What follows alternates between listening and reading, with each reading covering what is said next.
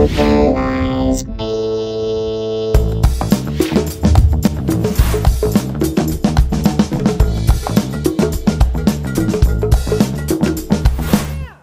Hi, I'm Kyle Hoffmeyer. Welcome to our site building with Drupal 7. Right now I'm going to go over installing Drupal. In this segment of the video series, I talk about installing on a local server. I also mention some videos you might want to check out on Drupalize.Me that kind of help you get a local server set up on different platforms. I mentioned installing on a remote server. One thing that I don't really mention in this segment here is something else you could do, which is find a hosting provider that has a one-click installation of Drupal. You sign up with them, click a button, bam, you're up and set, and then you're going on with our series. So let's learn how to install Drupal. Okay, here we go. Welcome to our site building series. We're going to start this series off with installing Drupal, because in order to use Drupal, we've got to install it. There's two methods we're going to discuss for installing. One is installing and using it locally. Another would be installing and using it on a remote server.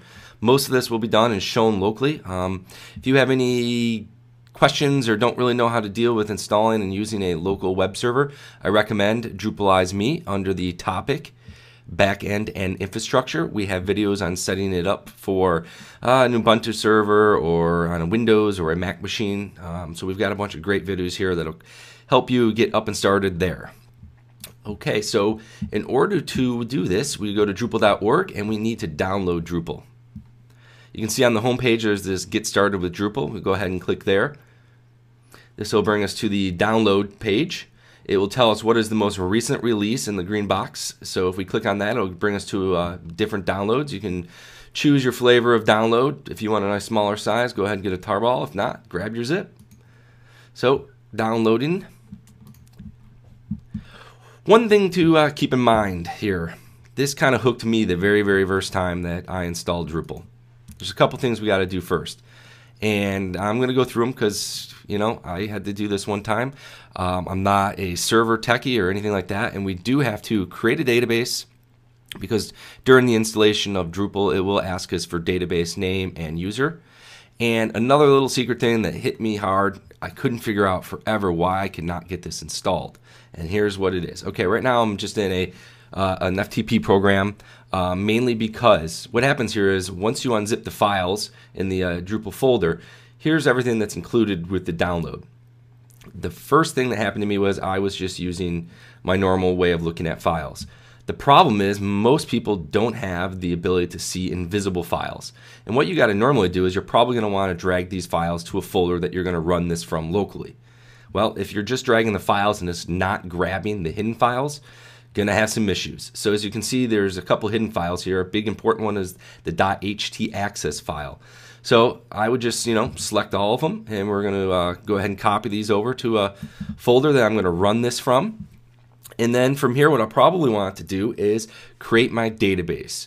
Now, the getting started videos on running your server kind of go over creating a database using MAMP, which is on a Mac, or WAMP if you're on a Windows machine. And this kind of natively installs something called phpMyAdmin. And if you run the start page after installing MAMP, you'll see at the top there's a tab, phpMyAdmin. This is kind of just like an online browser GUI, if you will, kind of for managing databases, creating them. I'm not going to get too nitty-gritty into this, but it's not very difficult. We're really just typing in a few things and we'll be done. We'll have a database. All right, so let's just go ahead and create a database. Nice and simple. Input box right in your face right there. Create a new database. So let's just name this something obvious, D7 for Drupal 7, and install. Hit the create button. Database is created. Can't get much simpler than that. Not done. We need a user. So let's go ahead and add a user under privileges. Add a new user.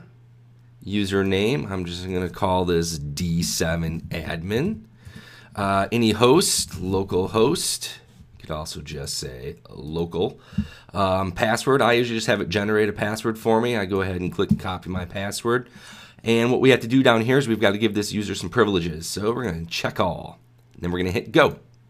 Oddly enough, for some odd reason, we still have one more we need under administration. We got a grant. Forget this step. Not going to work. So go.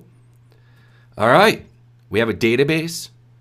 we have Drupal downloaded and put in a folder. And now let's visit that folder locally. And here's what we are going to get. Okay, so we have a installation profile we can select.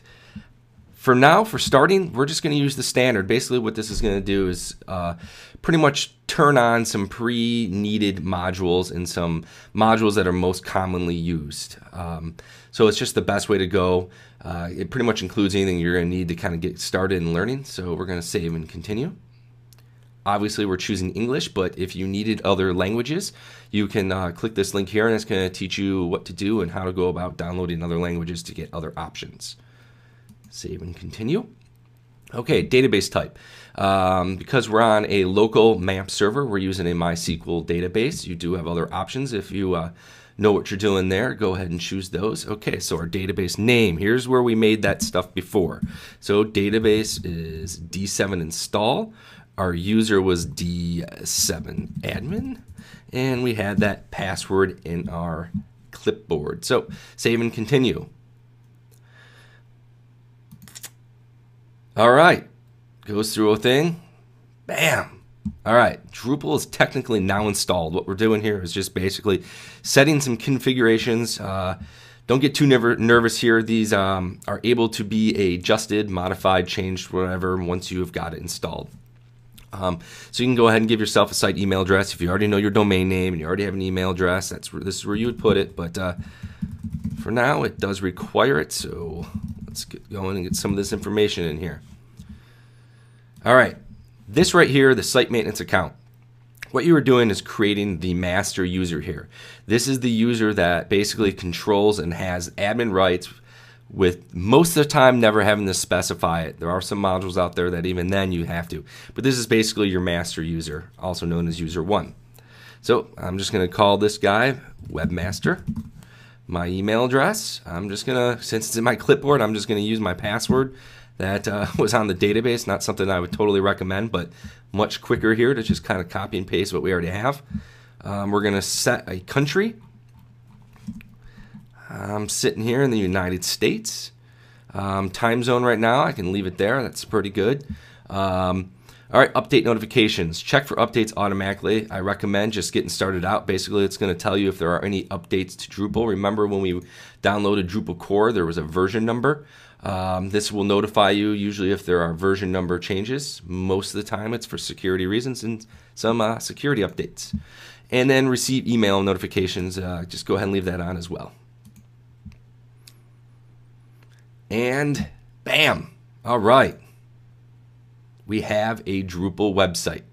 A couple things to understand what was just kind of going on right there, just so you know. It was basically way back in the past, not too long ago actually, but it seems like forever ago. Inside all these Drupal files that we had, there was a folder here with a settings file. And we actually had to manually edit that and put some of that information in.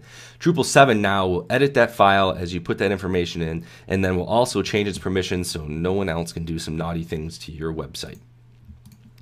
All right, we can now visit your new site. Here we go.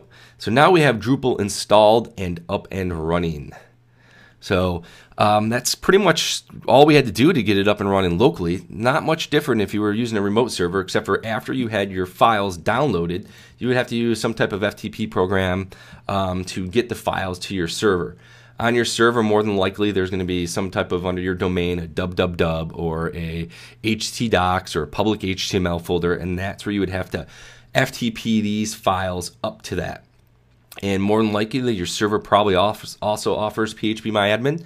So you would create your database on your server, and then you would just go through the exact same process. You would visit the domain that you were installed it in, and you're going to go through the same steps that we just did to get it installed. So that's about it. Drupal's installed, and let's get working with it.